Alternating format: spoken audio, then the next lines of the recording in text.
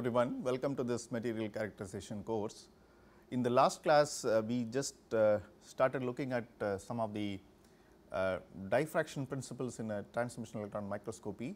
I started talking about a conventional selected area diffraction as well as the convergent beam electron diffraction, and then I was saying that a SAD pattern or SAED pattern is obtained in a TEM using a parallel beam, and a small probe or a micro probe or nano probe is obtained using the convergent beam electron diffraction. So, we will continue that discussion, and if you use an incident beam is convergent, the spots becomes discs and their diameters depending upon the convergent angle 2 theta or 2 alpha, something like that. You can form a convergent beam electron diffraction pattern in a TEM mode in any TEM that can produce a small probe which is less than 1 micron with convergence angle greater than 20 milliradians. So, I will just play some of the ray diagram using schematic, which will distinguish between a conventional selected area diffraction pattern and a convergent beam electron diffraction pattern. What you are seeing in this schematic A is the conventional electron diffraction, where you have the transmitted beam, that is also called a 0 order spot, and then you have the diffracted spot which is there. This is a conventional parallel beam illumination. Otherwise, you have a convergent beam operation where you see that the 0 order spot and you have the diffracted spot, which appears as a disc as compared to a spot in a conventional SAD pattern. So, this is an idea. We will talk about this and its application much more detail in the coming slides. And this is one of the actual electron diffraction pattern taken from this textbook, and what it shows is 4 different kind of patterns you get depending upon the angle, your angle. So, the first one is 1.4 into 10 to the power minus 3, and second one is obtained with 2.3, and third one is 4.9, and fourth one is 8.1 milliradians. So, you can obtain a micro diffraction or Kossel-Mollenstedt diffraction pattern depending upon the different converging angles. So, this is first information about the diffraction using small probes. Okay. What is important here is always we talk about a probe size or a probe diameter. What is the physical meaning of this? So, in order to explain that, I brought this slide. So, the probe normally what we see in an electron microscope is nothing but a full width half maximum. So, you see that the corresponding, you see that corresponding profile, intensity profiles are shown in this here, and then you have the actual image in the microscope. They will appear on the fluorescent screen like this. So, you have the different probe. For example, if you take a spot size of 6, which will have a probe diameter of this order, that is 40 nanometers, 4 nanometers and 2 nanometers and so on. You have a nano probe or a STEM mode or a normal probe, you will have this kind of an intensity profile. And if you go to the HR STEM, high resolution mode, you see that the probe diameter is as small as possible, nearly 10 nanometers. So, which belongs to the spot size 4. So, if you go to the microscope, they will give the in a dial with the numbers, which one each number will belong to particular probe diameter. The physical meaning of the probe diameter is a full width of maximum. So, just you have to appreciate that fact, that is why I brought this slide. What is the meaning of a probe diameter? Next important thing is camera length. Just now in the last class we have seen the one of the operations I mentioned that we need to calibrate the camera length. We will look at the details, how do we get this relation with the camera length and the d-spacing of the specimen. So, the similar ray diagram what we have gone through. Incident beam, this is a sample, and then you have the back focal plane, transmitted beam, a diffracted beam. The distance between the specimen and the back focal plane is L, and then you have the 2 theta diffraction angle. The distance between the transmitted beam and the one of the diffracted beam is R. So, the angle that the diffracted beam makes with the incident beam is 2 theta, but from the Bragg's law we know that sin theta is equal to theta, since the theta is too small, which is equal to lambda by 2d. Each set of diffracting plane spacing DHKL produces a spot in the diffraction pattern at the distance r from the center, and the diffraction and the direction perpendicular to the planes r by L is equal to tan 2 theta, which is approximately equal to 2 theta, because theta is small. So, you can write lambda is equal to 2 d sin theta is equal to 2 d theta, therefore, R d can be written as L lambda. So, this relation comes from this approximation, and the camera length what we are calibrating or using is a projected length and not a physical distance in TEM. So, you have to be very careful about this aspect. It is always a projected length and not the physical distance in the TEM. So, you have to know this basic idea about this camera length. If lambda L is known, the camera constant, and relates the distance of a spot from the origin of the diffraction pattern to the d-spacing of the set of planes from which it comes. The camera constant can be determined using a standard, and hence the d-spacing corresponding to a reflection can be found once R has been measured. So, this is the experimentally measured quantity from the film or from the diffraction image. You measure the distance R, and if you use a nanometer unit for d-spacing, then the unit of a camera constant is nanometer mm, which is not a standard unit, but it is convenient for determining the d values in the nanometer scale. So, we will appreciate this simple concept when we actually try to index some of the diffraction pattern using a camera length as well as the corresponding distance r from a given pattern. So, this is the typical calibration. Again I am repeating this, the d-spacing in nanometer of the first 9 diffraction rings from gold and aluminum, both are face centered cubic lattice. So, you can have this values for the reference, and this is a calibration chart. We will come back to this when we do an exercises, then that will make more sense rather than I will go through these values. Now, I will come back to the reciprocal lattice concept, which I talked about during the fundamentals of electron optics, as well as the fundamental of this course itself. We discussed about this. This is the second time you are seeing this image, and as such the reciprocal lattice concept has been discussed again in X-ray diffraction. Here also it is the same. Just to have much more confidence, let us go through this. What you are seeing is an optical diffraction pattern taken from the grid. Grid is nothing but a kind of mesh.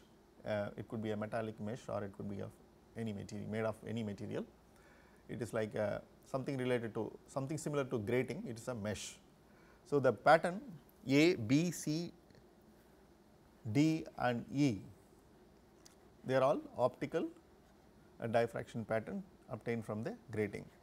The pattern A from a grating with a spacing of 0.126 mm, pattern B from a 100 mesh grid with the spacing of 0.25 mm, pattern C from a 200 mesh grid with a spacing of 0.125 mm, pattern D from a 400 mesh grid with a spacing of 0.0625 mm. So, pattern E, a pattern from the 2D crystal shown in F. So, what you have to appreciate here is there is a relationship between the distance between the spot in a diffraction pattern to the grid spacing. There is a relationship. So, you can appreciate that as the spacing in the grid decreases, the distance between the spot increases. So, this is a reciprocal relation here. So, we can make some statement about based on this observation. There is a definite relationship between a periodicity and orientation of the object and the spacing and orientation of the spots in the diffraction pattern. So, the diffraction pattern is known as a reciprocal lattice because of the inverse relationship it bears to the direct lattice, that is the object. So, we have seen this already. I will just play some animation. So, what you are seeing in this animation is this is a undeviated beam from the specimen, and this is a diffracted beam here. And what is shown in this right hand head image is the intersection of two planes, plane 1 and plane 2, and this is the electron beam, and this is the screen on which you see the diffraction spots appearing here. And I want you to look at this schematic much more carefully, because you see that plane 1 is drawn in one color and plane 2 is drawn in another green color, and the diffracted spot corresponding to plane 1 and plane 2 are also indicated with the same color of the plane. So, you see that a plane 2, you see the diffracted spot appearing in this line, which is 90 degree to the plane orientation. You can see that it is 90 degree to the plane orientation, either this side or that side. Similarly, you look at the plane 1, the diffracted spot appears exactly on that space, which is 90 degree to the plane 1 orientation. So, this is very important, and for a clarity only two planes are shown here. In principle, you can have n number of planes, or it could be more planes also, where a diffraction can occur, and then you will see the corresponding diffracted spot in the screen like this. Now, we will take you to another concept which is very important in analyzing the diffraction pattern, called a stereographic projection. So, like you have an atlas where all the countries, regions are drawn in one scale, they are all called area true projections. Here you have an angle true projections. So, stereographic projections are called angle true projections, similar to atlas where you have area true projections.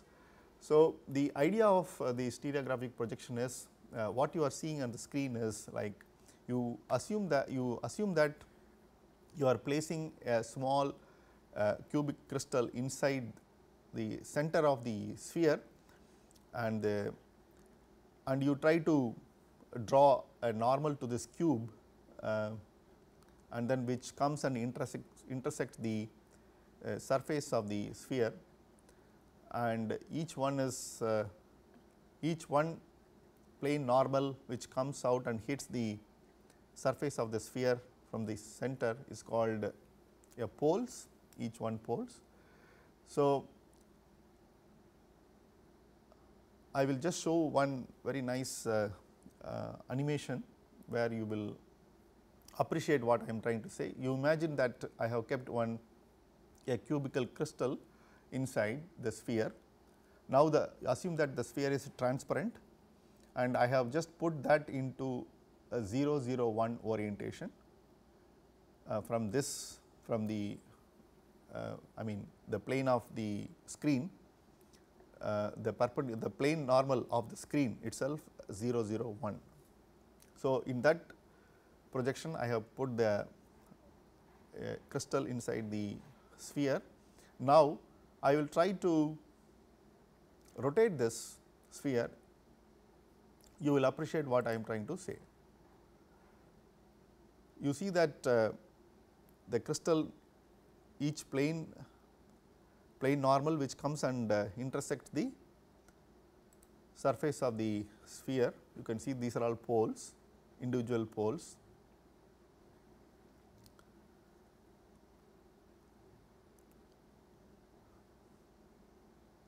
So, the top one is 1 0 0, the bottom one is the opposite. In fact, it should be bar 1 0 0. Here it is 0 0 1, and the opposite side is, you can see that 0 0 bar 1, you can see that. So, like that you have all opposite poles here and there. The idea is, if you represent your plane and directions with this, we will be able to analyze the crystallographic orientation much more easily. So, I have just shown one simple thing.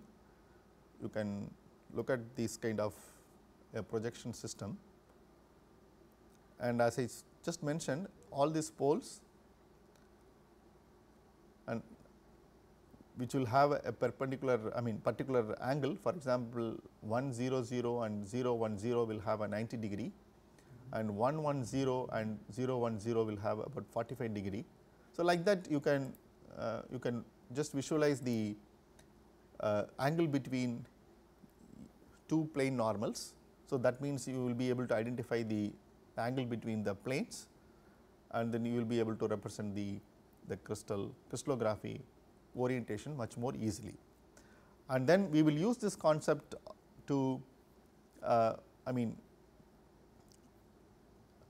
explain some of the reciprocal lattice concept as well as some evolved sphere concepts. We will use it, and this is just for your introduction. Just you have to just imagine how this stereographic projection can be viewed in all these 4-5 directions. So, you can see all the important poles are indexed and then how they rotate. So, now after going through this, I believe that you have some idea about this, what is stereographic projection. So, now what you are seeing is all a 2D projection. What I have just shown as an animation is a 3D.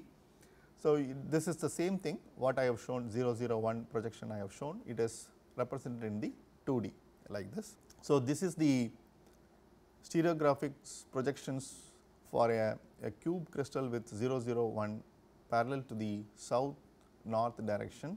The sphere of the figure stereographic projection is 0 1 0 is parallel to the east west. So, this is what it is shown here. So, here how you can just look at the some of the poles are written here. This is some of the nomenclature which I am not going into the detail, and the basic idea I want to show it here is, using the stereogram you will be able to represent the crystallographic direction.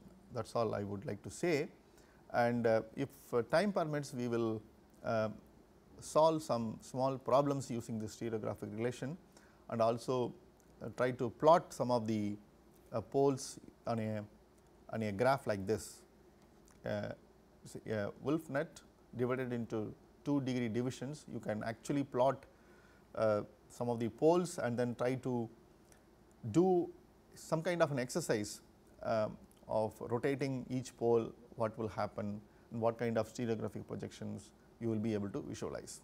That we can do it, and I am introducing this technique as a tool which can be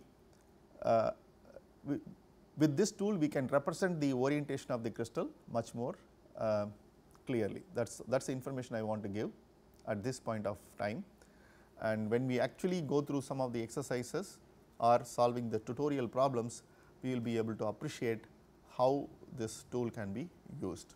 So, this is just for one references where some of the poles are being rotated here, and you can appreciate that how the angle true projections is very effectively represented in a 2D fashion. That is the basic idea, and this is a standard stereographic projection for a cubic structures. One is 001 and 110, C111 and D112. So, here is this, there is only one projection is shown here, but other projections I have not shown, and what you are seeing here is this is for a 0001 projection for cubic system, where all this spots shows the parallel orientations of another system like this, and suppose if you look at the stereo projection of both BCC and FCC, their poles are indexed like that. So, you will be able to measure the angle between the two poles of the different crystal system here, and for example, some of the poles are very closely parallel. That means 011 of BCC is parallel to 111 of FCC, or 111 of BCC is parallel to 101 of FCC, and 211 of BCC is parallel to 121 of FCC, something like that. You can see all these things are if they are exactly parallel, both the points will coincide, and if it is not parallel, then you can see that how far they are away from each plane. That means the angle will tell you the orientation of each plane. That means you can relate the plane which is suppose if you have a two-phase system, one is BCC and an FCC, you will be able to relate the parallel planes of the two systems. So, when they are in parallel to each other, then you will form you will obtain a diffraction pattern straight. So, that means because diffraction patterns are obtained only when the planes are parallel to each other. So, by looking at the stereogram, you will be able to identify the poles which are parallel. That means the plane normals are parallel, then that in actual physical meaning it is the planes are parallel, and then you will get a corresponding diffraction pattern in a backfocal plane. You will be able to analyze both the patterns, and then you will be able to correlate the relationship between or the orientation relationship between two crystals using this stereographic projection. So, that is the basic idea about this stereographic projection. I do not want to get into the detail due to the lack of time, but you should know why this is being used. When a number of planes are parallel to a single direction, they are said to constitute a zone, and the common direction is the zone axis or a zone direction. For example, if you go to this particular zone, for example 001, what are all the parallel directions you will be able to identify with this stereogram. So, when you say a zone axis, so you will be able to identify number of planes that are parallel to the single direction, which can be easily identified by using stereographic projection. the indices HKL of all the spots in the pattern are related to the indices of the zone axis U, V, W, to which the beam is parallel by the V's zone law. So, you have the very powerful relationship which is given by V's zone law. You can identify the HKL and HKL of the spots in a pattern, and it is zone axis. They will have the relations like this: HU plus KV plus LW is equal to 0. So, this using this relation you will be able to identify some of the planes which are parallel to this zone. So, this is a very powerful law, and we will be using this relation when we index some of the diffraction pattern and finding out the parallel planes. Now, what I will do is I will again come back to this reciprocal lattice. What you are now seeing is a schematic animation where you have the real lattice and it is relation with the corresponding reciprocal lattice here. You will be able to draw this physically, because all that you need to know the information about, for example, it is 1 by d of 1 0 0 plane, which is equal to 1 by a, or 1 by d 2 0 0 type of plane is equal to 2 by a, and then the angle between them. So, you will be able to draw physically when you have the basic information from the real lattice. For example, this is A and this is B and this is D spacing. You will be able to generate this kind of a reciprocal lattice of your own. Similarly, you can do it in a 3D, because we know the relation.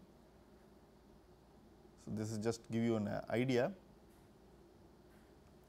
Please remember, in an electron diffraction experiment, even in a TEM, what you generate in a microscope is a 3-dimensional reciprocal lattice, but you project it on a 2D screen. So, you get only the 2D information. So, because in a, please understand, in a transmission electron microscope, it is your crystal is transparent to the electron beam.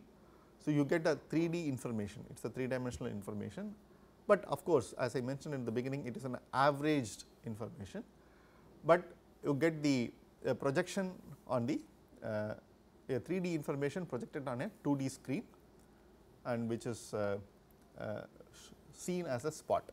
We will get into the details why it appearing like a spot, what is the physical meaning of the spot and so on in the due course.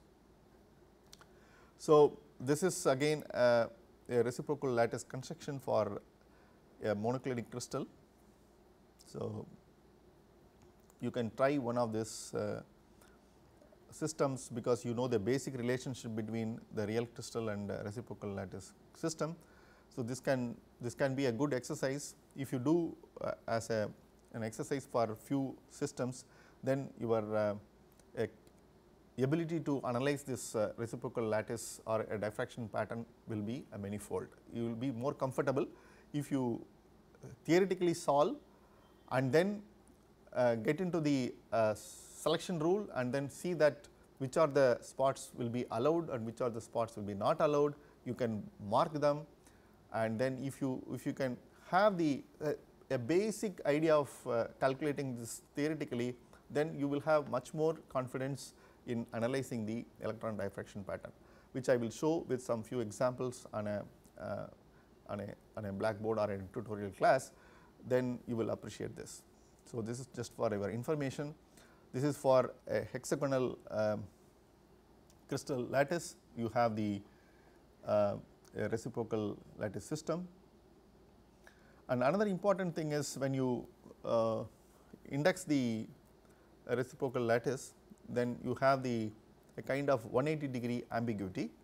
So, you have what is this schematic showing is, suppose if you have a set of spots which you have indexed with one type of an indices, and if you rotate this like this,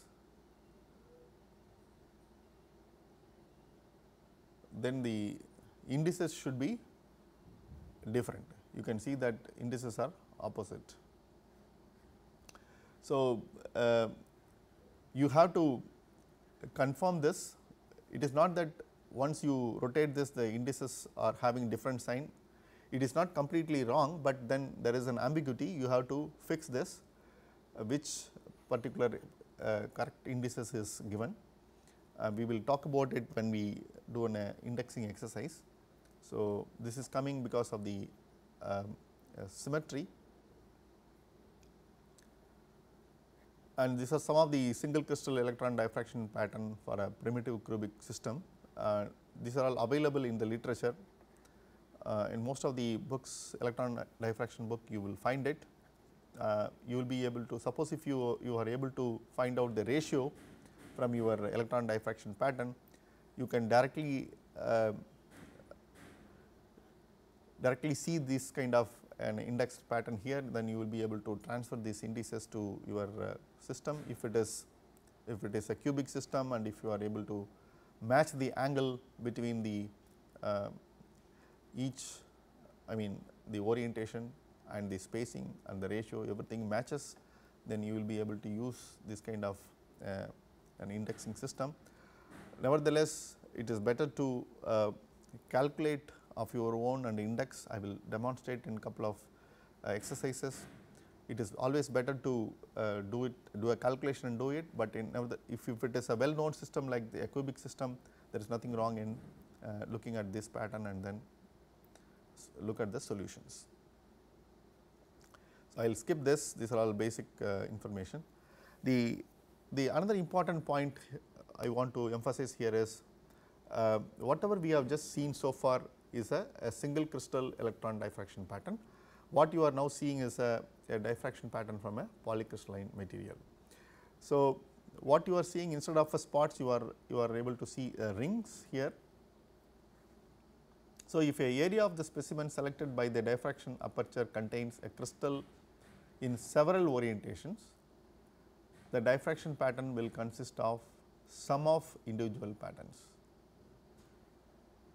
In the case where the specimen consists of very many crystals of random orientation, the spots are so close together that they fall on a series of continuous rings.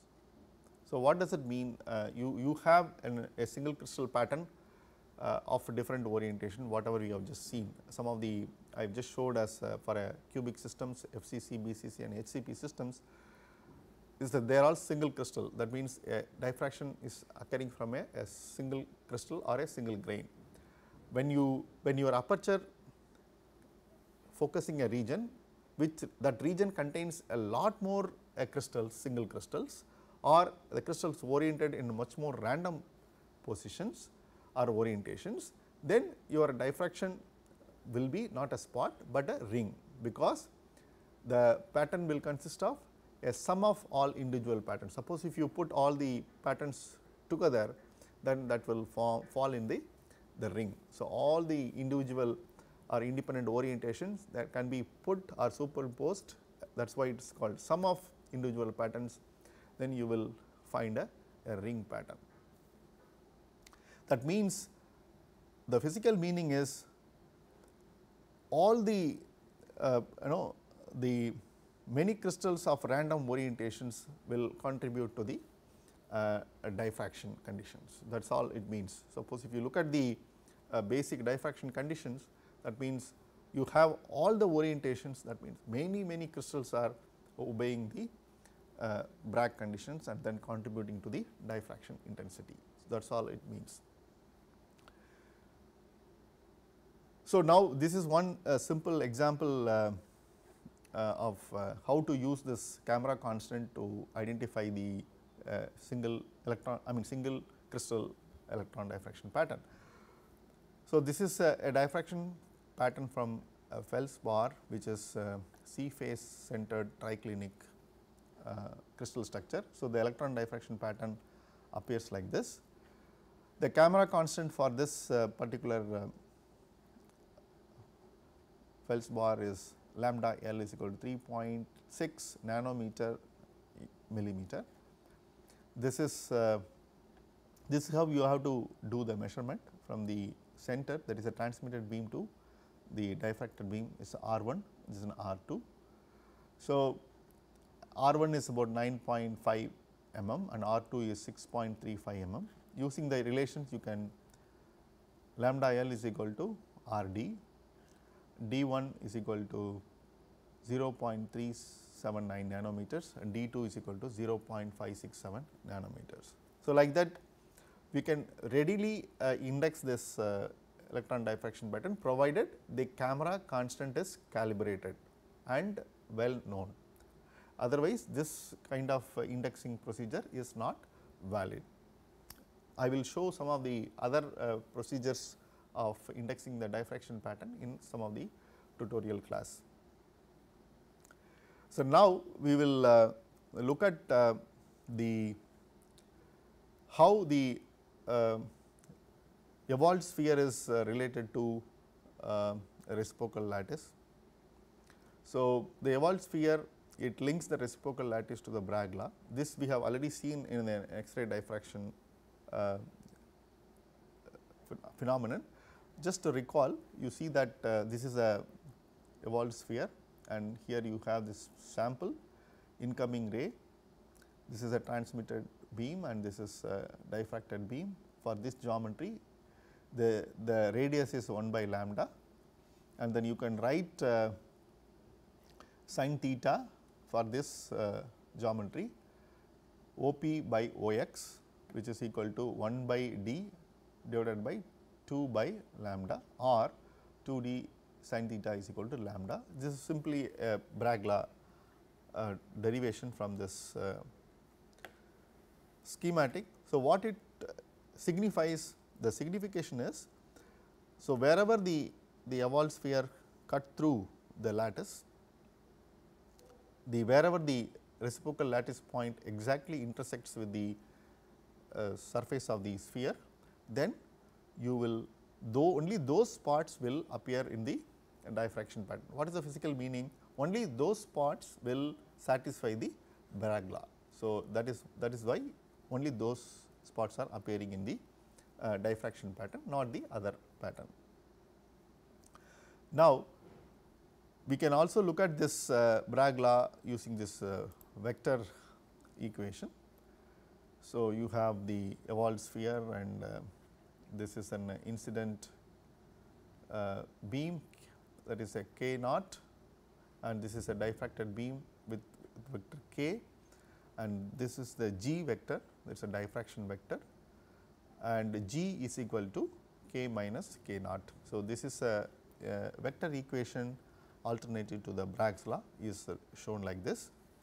This geometry is more appropriate for X-ray diffraction, where the wavelength is of the same order of the magnitude as an atomic dimension. So, that is the only difference, and what you are now going to see in animation is a very interesting animation.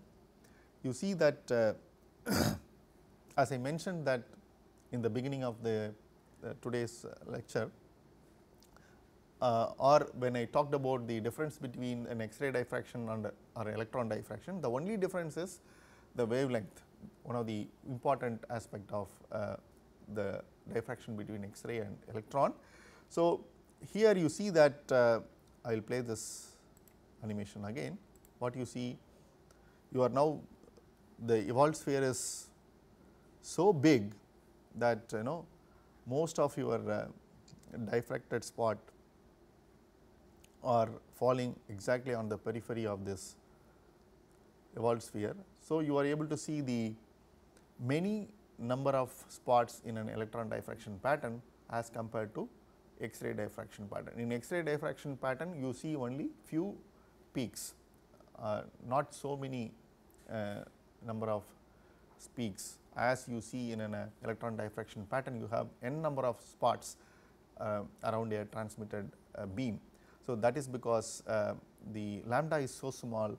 So, that 1 by lambda is so big. So, your evolved sphere become very big, and then all this reciprocal lattice point are exactly intersecting the are cutting through the, or I would say that evolved sphere is cutting through all the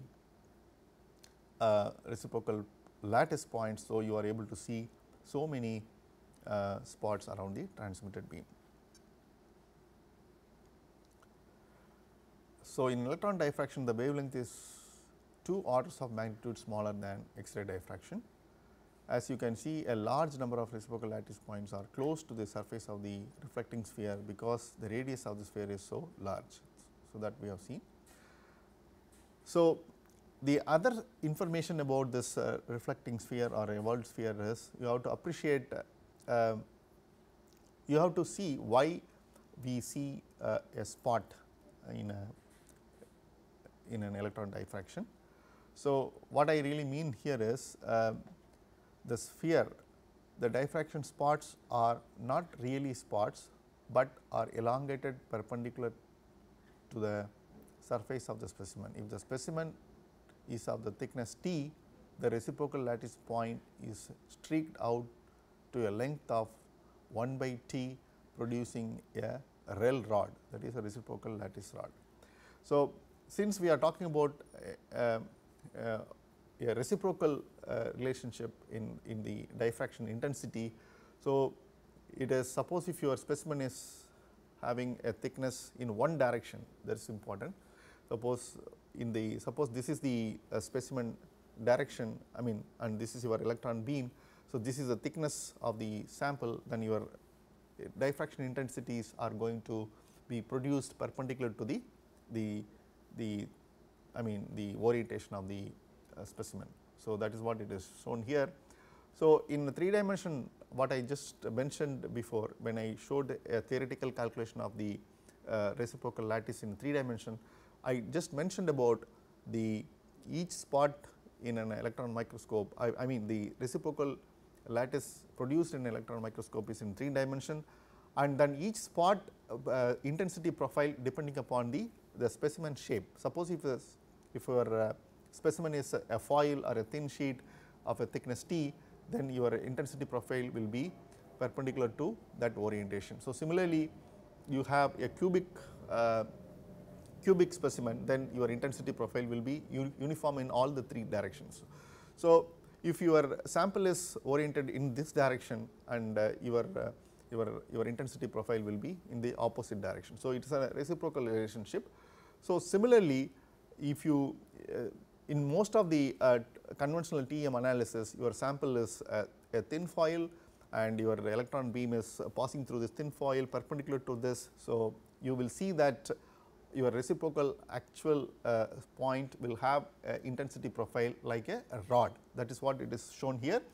So, you actually you produce a rod like this in 3D, since your evolved sphere cuts through all the REL rod, and when you cut the rod in a cross section, you will see a circle. So, that is what you see as a circular point of intersection, that is what is being projected on the fluorescent screen. That is why you see as a very small circular spot as a diffraction spot in a actual diffraction pattern.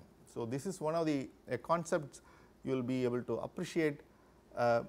In fact, the very effective usefulness of the evolved sphere concept is this, where you are able to appreciate the actual what you are seeing on a screen, why it is appearing in a circular spot. So, this is one of the usefulness. So, you can see that clearly in this schematic A, where the evolved sphere cuts through the REL rod, and then you see that particular in fact, it is not cutting in a line, it is a complete, it is a sphere. So, it is a surface. So, the whole surface cuts through the reciprocal rod in a 3 dimensions. So, you get a 2D surface like this, what is shown in this schematic here. And you can also appreciate that if the orientation of the your reciprocal lattice is slightly different, you can see that this is a 0 order diffraction spot, and then you see the first order and second order and so on. So, another important aspect is So, whatever we conventionally get a diffraction pattern is the 0 order diffraction pattern, and as we talked about in a convergent beam electron diffraction, we will see that higher order Lave zones will be identified, and you can see that how these higher order zones are being identified using this evolved sphere concept. You can see that this is a 0 order, this is a first order. Suppose if I have a reciprocal lattice here, then it will appear like this, first order, second order, and so on. So, this is another important aspect you have to remember. What you are seeing is a cross section of a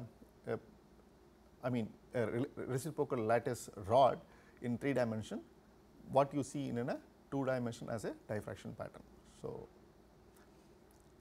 So, you can see that some of the examples. This is a 0 order zone, this is a first order in a TEM. You can see the second order, this first order and second order. Higher order zones are visible using this concept. You can see that the electron beam is parallel to the zone axis. The crystal has been tilted slightly with the consequence that the first order Lave zone is visible. So, this is a first order. For that we need to just do the tilting experiment, you will be able to appreciate this. Remember, using a convergent beam electron diffraction, this experiment can be done and we will be able to identify higher order Lave zones, which will enable us to characterize some of the symmetry elements in a material. So, we will see it when in the convergent beam electron diffraction when we take it up. So, I will stop here and then I will continue this diffraction concept in a TEM, and in the next class I will discuss the importance of Kikuchi lines and how they are generated, what to do with the Kikuchi lines and so on. And similarly, we will look at a little more detail about a convergent beam electron diffraction and its use in general. Very briefly we will look at it, if not much more detail, and then we will move on to some of the imaging aspects of TEM. Thank you.